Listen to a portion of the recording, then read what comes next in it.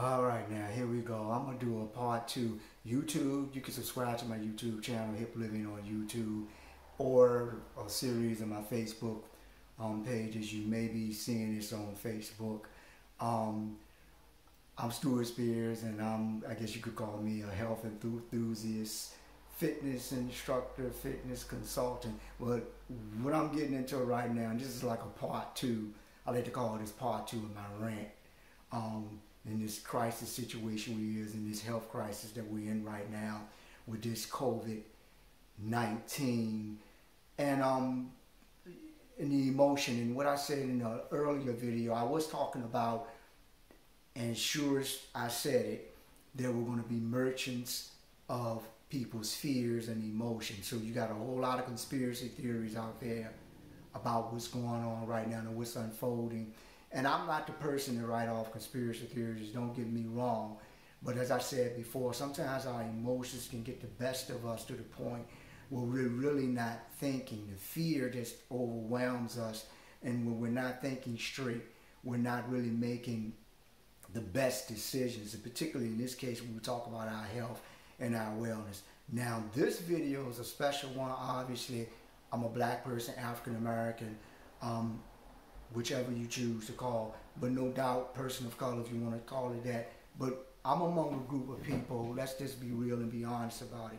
When you talk about being disproportionately affected by much of anything, not just in America, but this whole planet, it's the people of color, it's the brown people, it's the black people, it's the brown people, it's the black people.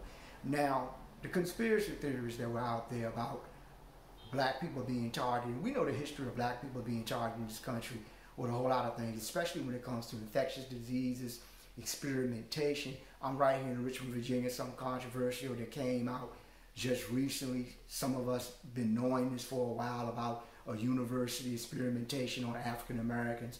And it's probably happening at Johns Hopkins and a lot of universities. So that is not anything new up under the sun. It's sad, it's pathetic, it's the state that we live in right now. But where I want to go with this, and what I really want to zero in on, is what are we going to really do about it, Black America? What are we going to do about it, black people? Because the one thing I will tell you, in everything that I just mentioned a second ago about what this government, businesses, and you name it, has imposed on black people, particularly when it comes to our health and the way we're being treated, is we had to really step up our game, public policy wise, organization wise, coalition wise, co-op wise, whatever we needed to do, the generation that come before us, we really needed to really step up and make way out of no way. That's where we are right now. A lot of the stuff that I've been hearing about, again, disproportionately how we've been affected by this COVID-19. The irony in this is the cynicism, which does remind me of when HIV/AIDS was out. Maybe, I guess it's maybe 30, 40 years ago or so right now. And this was a gay white male disease. Lo and behold, it went from that to affecting disproportionately black people. And it wasn't just gay people, it was heterosexual people, then it was intravenous drug users and so forth. And so, again, even with the conspiracy theories out there that I don't completely write off, because I don't put anything past governments and so forth, there were things that black folks had to do. And the one thing that always stood out with me is when it came to health and wellness. And I'm talking about health and wellness from a black perspective. I'm going back to people like the Honorable Elijah Muhammad. I'm thinking about people like, for example, Dick Gregory, and a lot of other brothers and sisters. And most recently, we talk about Dr. Sebi. And so we know what to do. Black America, we know what to do. Black people, we know what we have to do. We know what we have to do.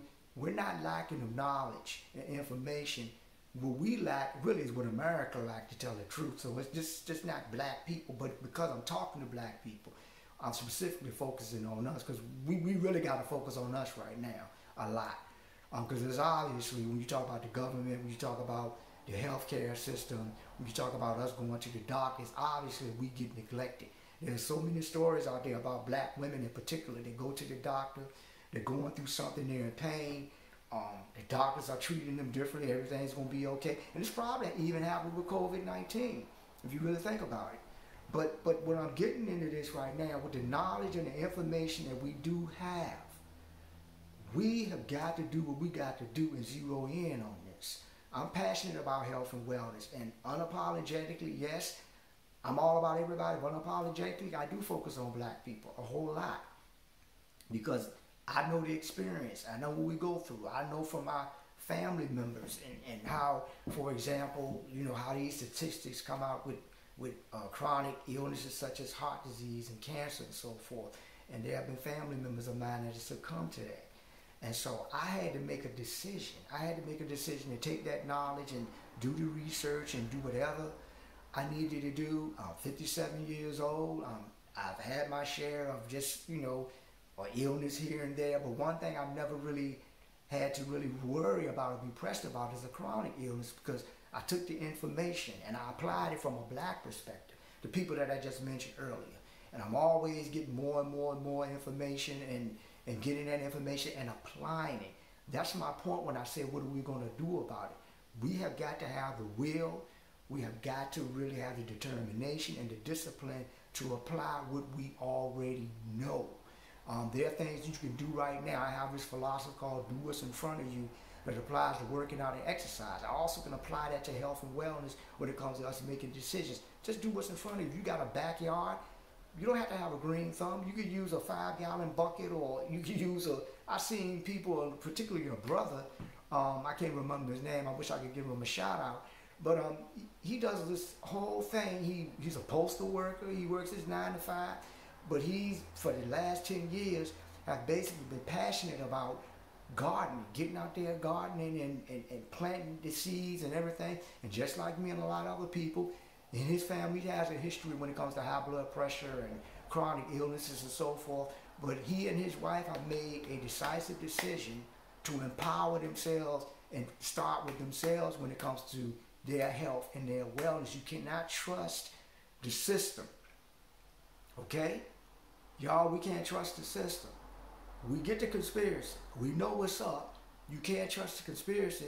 You got to get right in there and not waste time going back and forth arguing with people. You know, my conspiracy is more important than your conspiracy. Or mine. See, that's ridiculous. We can't get caught up in all of that. You know, what we have to do is, again, step up. We really got to step up. Build coalitions. Build these coalitions. My brothers and sisters in Christ in the churches and everything. Come on now. We got to step up. We can't be shy. We can't be so and so forth and get so wrapped up with our ego that we don't build coalitions with communities, with brothers and sisters that are into health and wellness, and go ahead and invite them into your churches and make some things happen.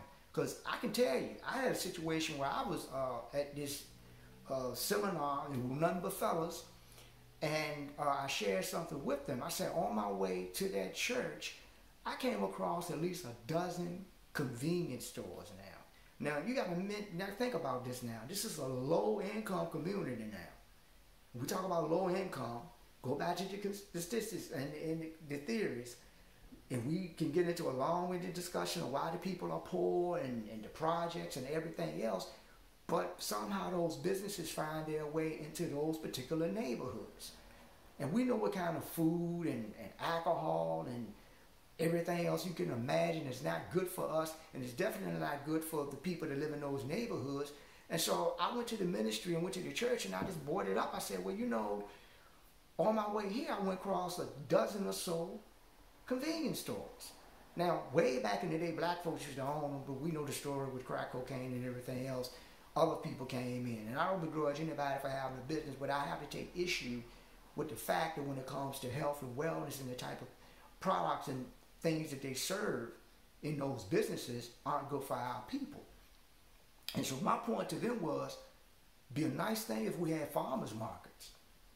Be a nice thing if we had seminars. We have health fairs and you name it, and just do it. Make it happen so people have access to the type of things that we know, or the type of remedies and alternatives when we talk about herbs and you name it when it comes to our health and wellness, so we can definitely be in a better position when it comes to treating some of those chronic diseases and not be shy and be bold about that. There are other things that we can do as well as when it comes to building coalitions, when it comes to making sure that these neighborhoods, when they're designing these neighborhoods, that these neighborhoods that are going to be catered towards us are healthy. You know, they have those green spaces. They have those areas where, you know, we like to exercise, we like to work out as well. So there's a long list of things that it would take me about an hour to break it down and get into. But for us, we know what we got to do when it comes to these chronic diseases. Before we even get to COVID-19, when it comes to chronic diseases such as heart attacks and heart disease, cancer. Heart attack is just one form of a heart disease. We have other issues too when we talk about chronic heart illnesses and taking us out. And the one thing that is always zeroed in into related to is the food. It's the food. And we have to take charge of that. We know what we got to do, black people, whether it's the food. I can get to mental illness. We can't be shy about talking about mental illness, because as soon as we talk about the conspiracy theories about or whatever that happened to us and people did to us, there's no way in the world we can be completely stable when it comes to our mental health. We know what we have to do. We know when we talk about mental health from a black perspective, it would be just like if I was talking to women, a man and a woman, they're different. They have to have a different conversation when it comes to this. Black people, unapologetically, we have to have a different conversation. So I wanted to put this out. I'm going to have another video where I'm going to be talking to the fellas, because fellas, we need to talk. We really need to talk about this when it comes to health and wellness. So with that being said, I'm out. Take care. Again, subscribe. It's a YouTube channel. Got some other stuff coming up when it comes to actual exercising. Like I say, I'm a fitness instructor, fitness consultant, wellness consultant. You can throw that in there too. And so just leave your comments. You can subscribe, like button, whatever you choose to do. Looking forward. If you got some information that you want to share, I'm open to that. If you're in the realm of health and wellness, just feel free to post, hit me up, inbox me, or post your comments or how you feel about the conversation that we're having right now, what I just said. And with that being said, again, see you real soon. Take care. Be blessed.